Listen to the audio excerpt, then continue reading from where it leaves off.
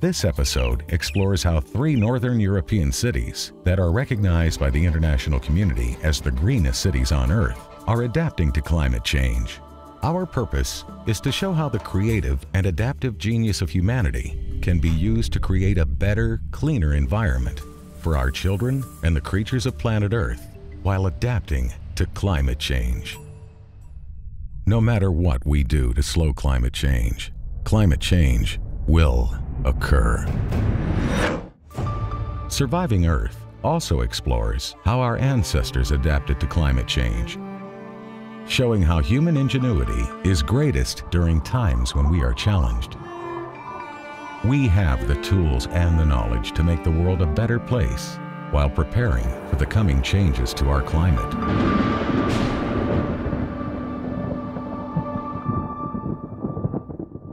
Today, 6 billion people populate the Earth, and once again, we are faced with adapting to changes in our environment as a result of the changing climate. The dramatic changes we face today have led governments, scientists, and industry to attempt to find ways to stop climate change. If sea level rise achieves levels observed during the last interglacial, thousands of miles of shoreline will be flooded, and millions of people who live less than a few meters above sea level will need to move to higher ground. In addition to the threat of rising seas, other areas of the planet will experience extreme droughts, and deserts will expand beyond their current borders.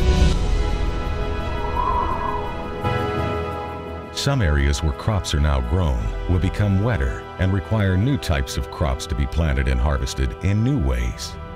Other areas will become more arid, and more irrigation will be needed to support the farmlands, industry, and populations living there. Other areas of the world will experience longer and more intensive storms. Rivers will flood, mudslides and rock slides will destroy homes, farmland, and city centers in low-lying areas. We have adapted to these types of conditions in the past and will continue to do so into the future. But as these changes occur more rapidly and on a broader scale, smart planning will be required to optimize use of humanity's limited financial resources. Rather than simply building or rebuilding in areas that lie in the path of future floodwaters, mudslides, and hurricanes, city planners should work with climate scientists and others trained to identify how climate change will affect the landscape of different regions over the next 50 to 100 years. By working with scientists, planners can design cities and industrial areas so they are prepared for climate changes that will occur in their region. Smart planning can reduce the impact of climate change and other natural disasters and eliminate the emotional and financial devastation associated with losing homes, businesses, and infrastructure to the power of nature. Today, we visit 3 communities in Europe who are actively engaged in preparing for climate change. For the past 40 years, the leaders of Malmo and Vaxjo Sweden have been preparing their communities for the impacts of climate change and working hard to become better stewards of the environment by reducing the pollution produced by their citizens and their cities. Through these actions, Malmo and Vaxjo have made significant changes in the health and well-being of their communities and their people. They have successfully created jobs and improved the economies of their cities. They did not run from change. They embraced it and found ways to make the lives of their citizens better while improving their environment and creating a beautiful landscape that attracts tourists from around the globe.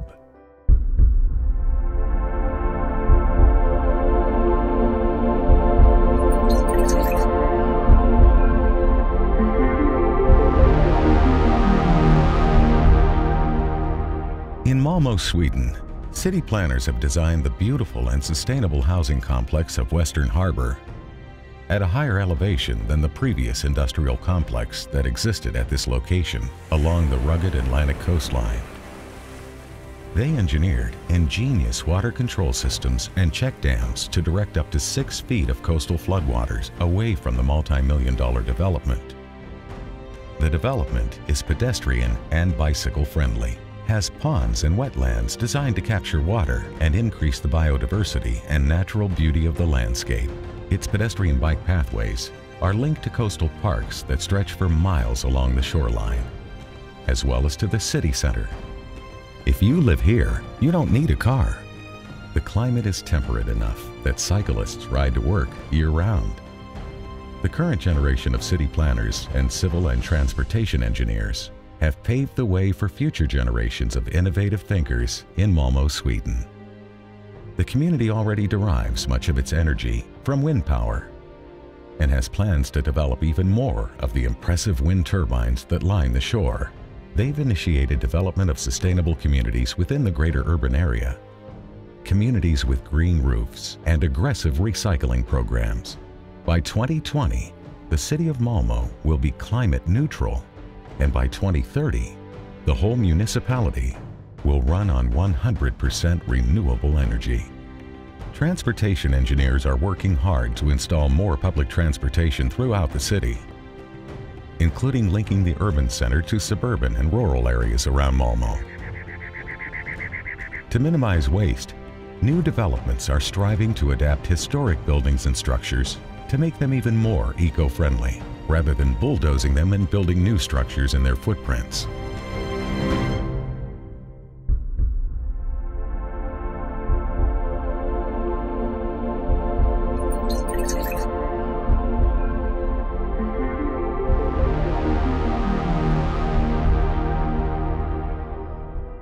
Like Malmo, Vaxjo Sweden is on the forefront of preparing for climate change, and its leaders are working hard to make their community energy efficient.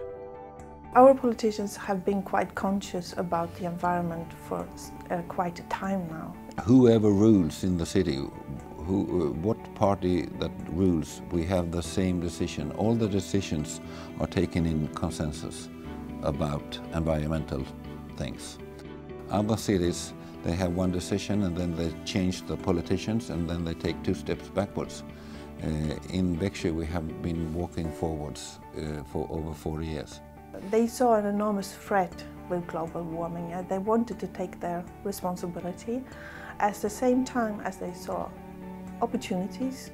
We have biomass here, we have companies that have developed around the industry, we have 500 new jobs.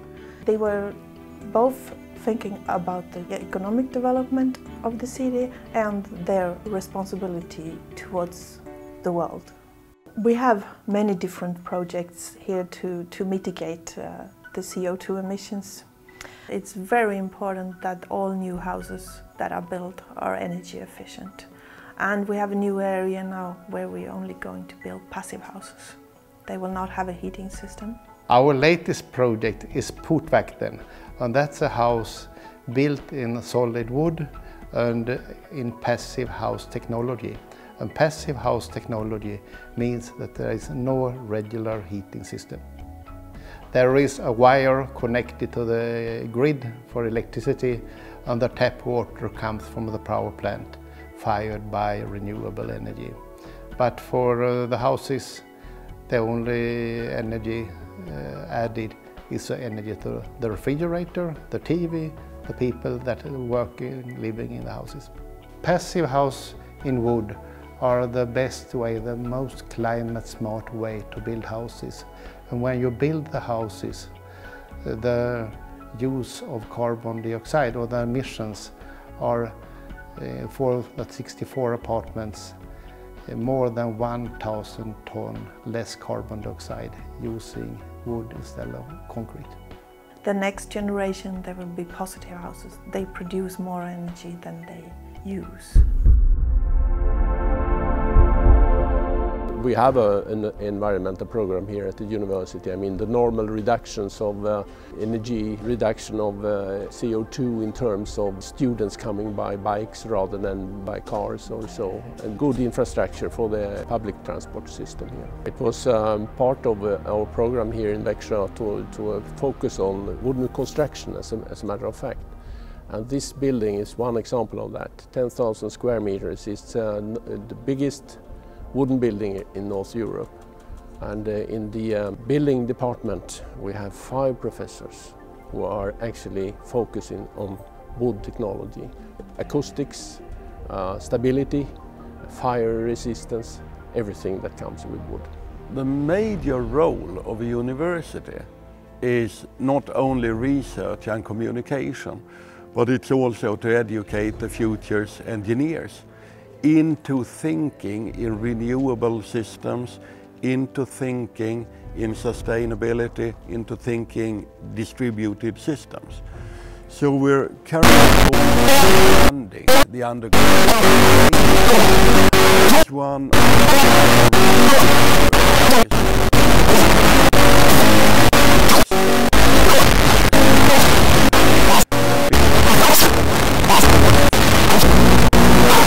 So Warsaw is the greenest city in Europe in terms of the CO2 emissions per capita. The biggest thing to reduce carbon dioxide is the power plant. We have a power plant here that was fired by oil, heavy oil, like they were in the 70s, 1670s, and we had transferred, so we today use more than 97% renewable biomass. We produce heat and power to the city of Växjö. My main purpose is water chemistry, and I produce pure water for the steam boilers. In them we produce steam for electricity and district heating. We heat up the water by burning biofuels. Those biofuels are rest products from other wood industries in this area. We have both sawmills and paper and pulp mills, and they use the best fuel. Biomass is the residues from forest operations. It could be branches, tops. It could also be residues from sawmilling activities or even waste wood. Our main product is district heating that provides the citizens with hot tap water and heating of their apartments and houses. And the second product is electricity. The hot water is transported in pipelines below the ground, leading to all parts of the city. We produce approximately 90% of the heat demand in Växjö, and by concentrating the combustion to one big unit, you increase the efficiency of the total system. You can say that the city is more or less heated up, emission-free. We have had district heating since 1970. Sometimes people are worried about green technology, that it will take away their jobs, but we have seen the opposite. The use of locally produced renewable fuels adds to the local and regional economic activity, and it also adds to the combating of global warming. We live in a country where sustainable forestry is promoted, of course, and we have had it for more than 100 years. We always stay within the limits of growth. In fact, we are using approximately 80% of the growth is harvested. So what's needed to be done now, the next big step, is the transportation sector, which we have to solve together with the US, the European Union, and the big countries in Asia. I think what makes Växjö so successful is the leadership of the knowledge. And it doesn't matter if it's left or right, the politicians always work the same direction. The thing for us is to continue working on these issues and continue to be the leading and #1 city in Europe, the greenest one. That's our goal.